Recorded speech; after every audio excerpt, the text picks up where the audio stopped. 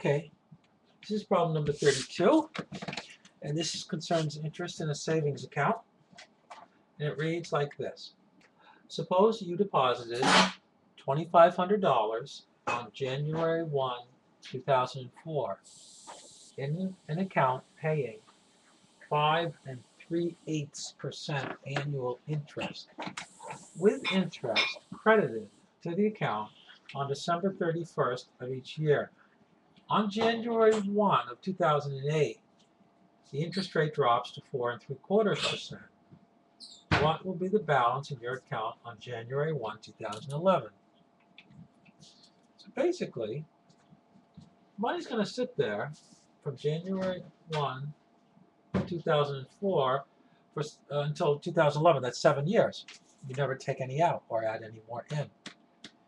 And for the first 4 years, that's from 2004 to 2005, 2006, 2007, and 2008, it's going to get a certain interest rate.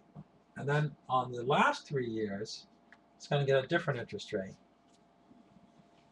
So we can use the basic idea of the geometric series, only in this case, it's not really, it's only a geometric series for the 4 years, and then it's another geometric series for the last 3 years, and it's not the same. But the idea is the same. In other words, if we take the initial amount, 2,500, and then we multiply it by 1.05. Now, 5 3/8%, we had to figure out what is 3/8 in terms of a decimal. 3 divided by 8 equals, that's 0.375, so 375, this is actually 5 3/8%. It's going to increase, so it's 1.05375, and it's going to do that for 4 years. So you actually do that 4 times.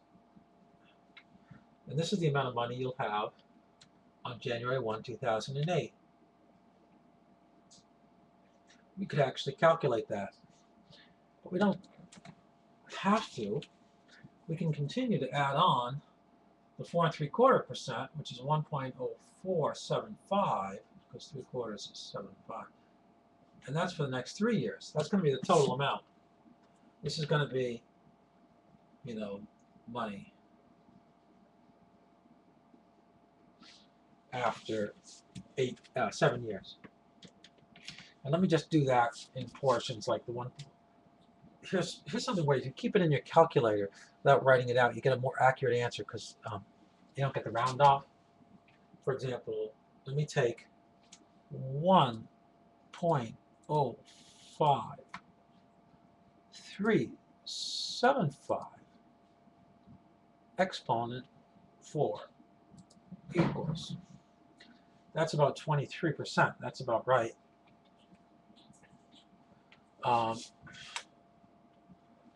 kind of write it down. 1.23296.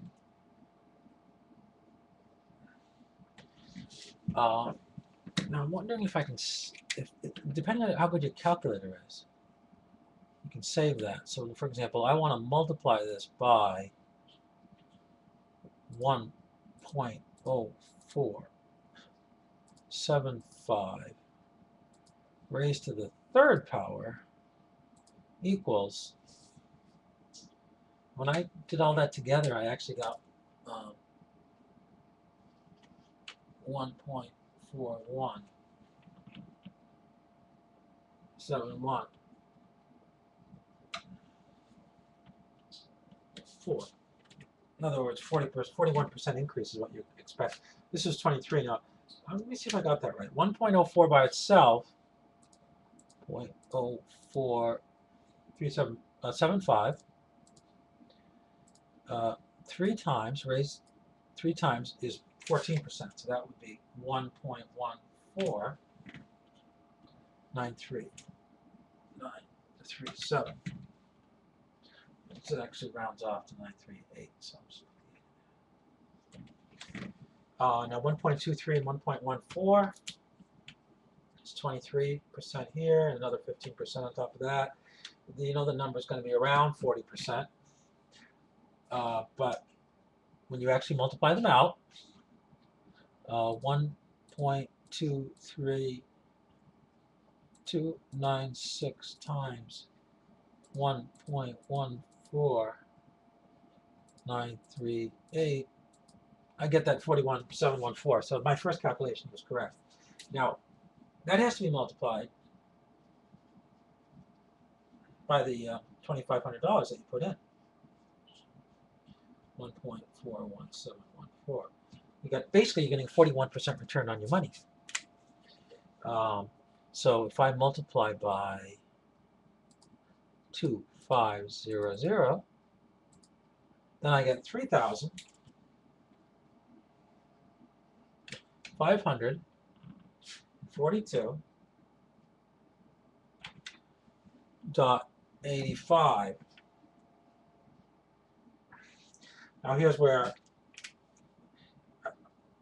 if I didn't keep enough decimal places, I might not get the exact number of pennies, for example.